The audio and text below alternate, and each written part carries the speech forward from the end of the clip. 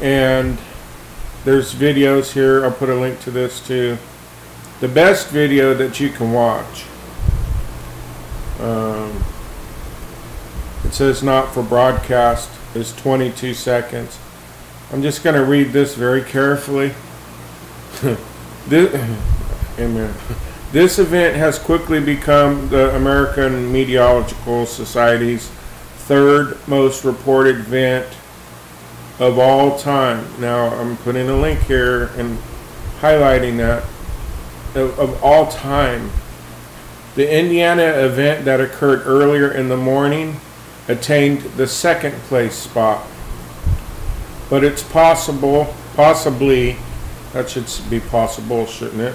But it's possible that title will not be held for very long. Hundreds of witnesses continue to report this event in Ohio. So in other words, it's just unheard of meteorological activity.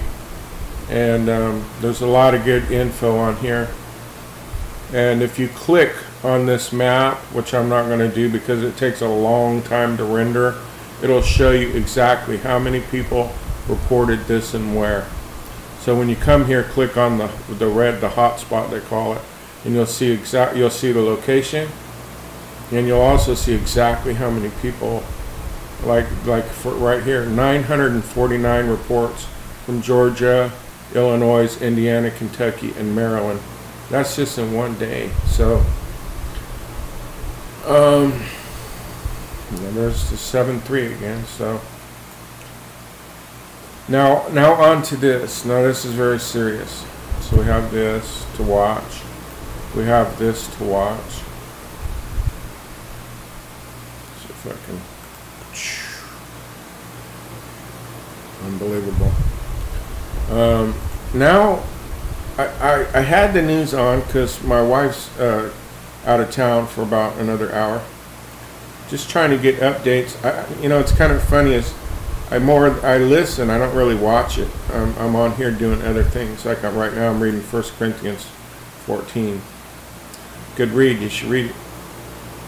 And I heard him talk about the Brigger. I'll tell you right here. I have a video on here. Right here, this video. FEMA sends me a red letter and a blue letter. Now, every single day, about 10 people come here and say that this is a scam and it's not from FEMA. Now, this is really why I'm making this video.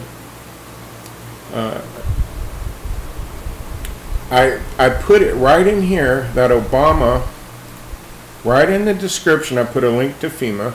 But honestly, some people can't see the forest for the trees, or they can't see the truth when it's right in front of them. They don't even read the video description. They just say it's a scam. It's not a scam. Here's a link to when Obama updated the Biggert's Water Flood Insurance Reform Act of 2012, extending the National Flood Insurance Program's authority, keyword, through September 30th, 2017. So that's what, 4 years from now? Yeah, exactly. So they mentioned this act, the Biggert Waters Flood Insurance Reform Act, on the news, and they said that 9 states today, on September 28th, were protesting FEMA for rate increases, clearly confirming everything I mentioned in this video, and clearly why some people get it, and their eyes are open, that we are heading into some governmental FEMA, and there's some things that I really wish I could discuss that I know about certain 3-letter acronym agencies because of what I did for a living, that if I talk about it, they'll come arrest me. I'm not kidding you. It's 10 years. These non-disclosure agreements I've signed for certain locations that I see it. In other words, I worked somewhere, without going into major detail, I worked at places doing armed protection and signed these agreements with 3-letter acronym agencies that I won't reveal what was inside them or the location. And then that was in 2003. Now here I am 10 years later, and I'm seeing the stuff that was supposed to be locked and safely kept because it was dangerous inside those locations throughout the United States, are now out causing people harm. See, now I didn't reveal the what or the where or anything. I didn't break my non-disclosure, but I wish I, one day, I'm not ready to go to jail for 10 years and have them come knock on my door. That's why I'm careful. So here, I just noticed this. Let's go check it out. This is kind of what they were talking about. There's a Stop FEMA Now Facebook page. I may be late to the party, but I didn't know that, and apparently a lot of people don't know either. Otherwise, I believe there'd be more likes on this. But what they want to do, it says right here, stop FEMA from forcing higher insurance rates. It's like a false flag. I'm here to tell you. Oh, here's the story right here. This is what's playing right now. Is this today? Well, it is. Just go here. Facebook.com, Stop FEMA Now. This is the exact channel I was on. Really, there was nothing else on, and I'm just waiting for my wife, so. Wow. Talk about. So here's the event. Let me see. This is working out pretty good. That was an old rally. So today, there was another rally right here. Okay. Let's go to the Weather Channel, posted 9 hours ago. Skyrocketing. Today's date, right? Yes. This is the Weather Channel. Some homeowners can expect to face devastating increases in flood insurance after October 1st, as federal subsidies end for many homes in high-risk areas. On picturesque Treasure Island on Florida's west coast, Colin and Joyce Elton are seeing their premiums rise from $1,482 to somewhere between $12,000 and $16,000 a year. If nothing were to change, we have to look at the possibility of losing this house.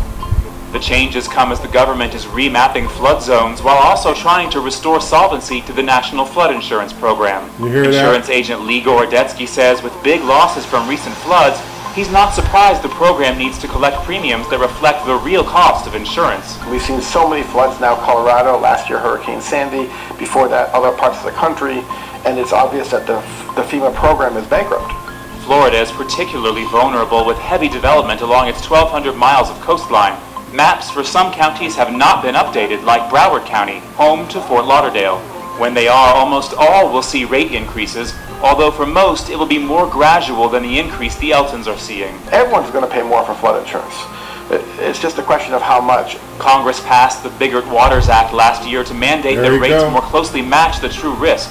But some in Congress are now calling for the law's implementation to be delayed. I'm Matt Sampson, the Weather Channel. Was that not amazing that they mentioned October 1st? So from now on, when someone says that's just a scam, when you got a red letter and a blue letter, and or that the NFIP doesn't have anything to do with FEMA, and don't you think this is an odd name, like Bigger Waters? Bigger Waters, but Bigger Waters by Maxine Waters, right here in California. And here's the NFIP. So from now on, when someone says that this wasn't FEMA, I'll just put a link to this video. We are heading in, and then I don't know if they're going to pass this budget or not. We're being played, They're going to do whatever they want to do. The government, and I know some people don't like this, but the truth is the truth. The government is the one modifying the weather and creating some of these disasters. Like me, for instance, the flood insurance isn't required here, and yet they keep sending me letters to make sure I have insurance, but it's not mandatory. Things are going to start becoming mandatory that shouldn't be. And like Obamacare, I don't want his insurance with his name on. I don't care what they called it. I don't want mandatory anything on me. I was born free, and I wanted to go home. I don't want to be a part of no mandatory system. So let's check it out. Look at this. everybody stay safe because they're just coming in by the minute. Matthew 24 talks about all this. Revelation 13 talks about all this. We have meteors. Let's just rehash here. I'll put links.